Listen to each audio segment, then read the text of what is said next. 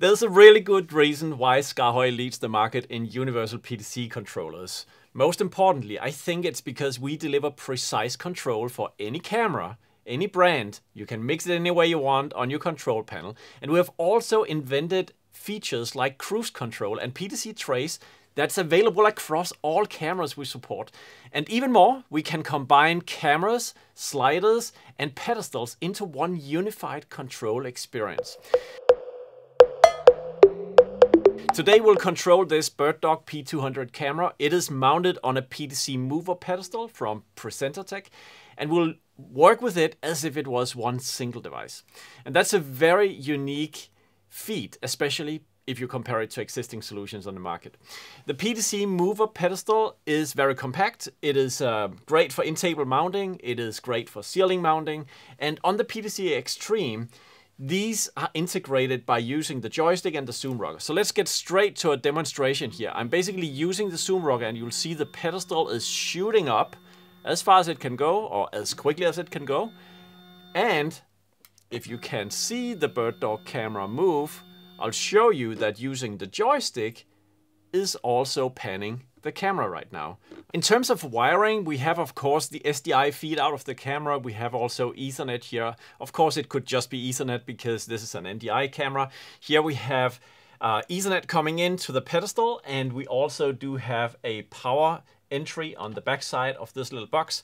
Again, very compact and very easy to mount into a table or wherever you need this to be a very discreet solution. I've just moved the pedestal to the floor. It's standing on a box on the floor, and I added a Canon camera to our little setup. We'll add that to the controller just in a moment. But first, let's experience the pedestal once again here. Using the zoom rocker, I can move the pedestal up, and at the same time, I'm able to use the joystick to make movements with the zoom, the tilt of the Birddog camera, etc. And as I mentioned before, we can also do these presets. So I'll just press and hold on this one. This is the regular way you store preset on SKAARHOJ control. It's really, really easy, right? So now maybe I want to go over here, zooming on the SKAARHOJ logo, and I want to elevate a little bit more on this. Okay, let's go to this position, and I'll store that on preset number 2. So now I stored 2 presets. Let's just recall the first one. So you see, the pedestal is getting into position, and the shot recalled as a preset in the Birddog camera is restored, and now the pedestal is moving into the other position. So this forth and back is very, very easy to record and to recall on the control panel here. The UI you see on the screen in front of me is for the PTZ Extreme. It is Reactor. Reactor is the software we use to attach devices, to connect to devices, to configure them so that the buttons on our panels are mapped to the features you want to control. And today we'll simply add this Canon camera. Let me see if we can find it on Discovery. It's unfortunately not there, but I'll search CRN100. We'll find it right there, and need to just add an IP address for it. So we should be in business right away. It means on the PTZ Extreme, we now have a second camera. And this is just to show you that we can actually, okay, there's a configuration I need to change here. It is done now. So I'll come back to this table in a moment, but as you can see, we are, if we select the camera, able to pan the Canon camera, and I can also recall presets on that one. Now I recall preset number 1. This is preset number 2. If I move over to the Birddog camera, this is preset number 1, and preset number 2 would be going up again. Now, that is, again, just to show you how we can mix and match perfectly as we want. We can add more Birddog cameras, and we can also have more combinations of the pedestal and the camera. So that's all wonderful. Let's look at the details in the menu, because the PTZ controller itself has preset recall, camera selector, and a menu of different things you can set. So this is what you usually see for the Birddog camera.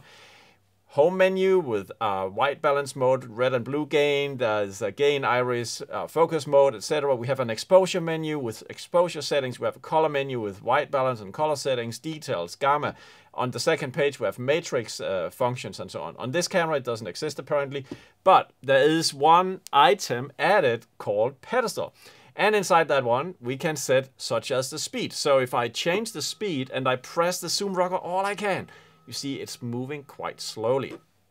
If I adjust the curve, and increase the speed. The curve is basically how gentle is it when you press the zoom rocker just a little bit. So if I press the zoom rocker a little bit, it will still start out pretty slowly, and then it will sort of accelerate to higher speed as I press it all the way to the bottom, okay?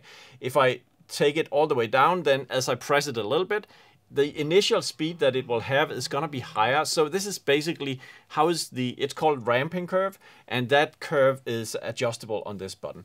Now, the mapping of where is the pedestal actually controlled happens on these buttons. So currently my pan, my tilt and my rotate dimensions on the joystick are mapped to tilt and zoom. So yes, I am zooming with the rotation of the joystick, but I can change it to actually operate the pedestal. Okay, I'll just go back again. I can also do the same for the tilt, so I could use the joystick's tilt dimension or direction to move the pedestal if I want, but usually it is being used to adjust the tilt of the camera. And let's get that nicely into position right there. And again, the zoom rocker could also be zoom on the camera, so if I do that, you'll see that I'm now zooming with the camera instead of moving the pedestal, which is otherwise the default in the configuration here. Finally, there's a little demo mode, and the demo mode is something PresenterTek has offered in their API to just make the pedestal interesting on a trade show, for instance. That's what I'm assuming, at least. It can also be enabled and disabled from your SKAARHOJ controller. So to not have so much background noise, I'll just disable that for a moment and invite you into the configuration inside Reactor. So we have a Birddog camera and the PresenterTek pedestal added here. They are device number 1 and number 2. And the way this is configured inside the camera selector is that there's a device ID, which is number 1, and then combo device ID, which is like a secondary ID of the device that acts as a secondary function. In this case, that secondary function is the pedestal. So this number 1 and number 2 has to correlate with the number 1 and number 2 right there. And this is why if you added 4 pedestals and 4 cameras on top of those pedestals, you would simply have 4 lines in here with numbers 1 through 8 probably. That would be the device IDs and the combo device IDs. Another thing that you need to choose correctly is this configuration. We have a configuration called, we have a ton of configurations as you can see. And the one that we have picked is called Visca Pedestal plus Visca Birddog, and Pro class is a reference to the fact that this is mapped down onto a PTZ Extreme. So that configuration is very important to pick in order to have that pedestal menu and have the joystick mapped as the default. Now, if I choose Visca Birddog, because we have that configuration, and that's basically, if I pick it here, you'll see that it's the same things in the menu, except we don't have that pedestal menu that we had on this button a moment ago. If I use the zoom rocker, you'll see zoom rocker is just using zoom. Joystick is zooming, because in order to have the pedestal control added to it, you will have to select that one we just had called Visca Pedestal plus Birddog. And if you search pedestal, you can see the configurations that we have already. One specifically for Birddog, we have one for data video, we have a generic Visca control with pedestal involved. So combining devices is also us configuring or pre-making a configuration that will out of the box give you an experience like the one you've just seen.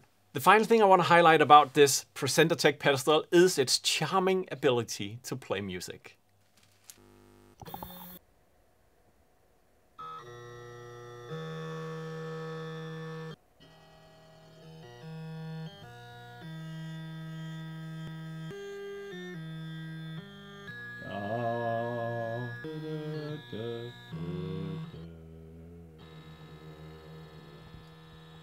So with SKAARHOJ controllers, you get one combined user experience for your pedestals. You get control, you get presets for pan, tilt, zoom, focus, and the elevation of the pedestal. And in my eyes, that's perfect for installations and automation.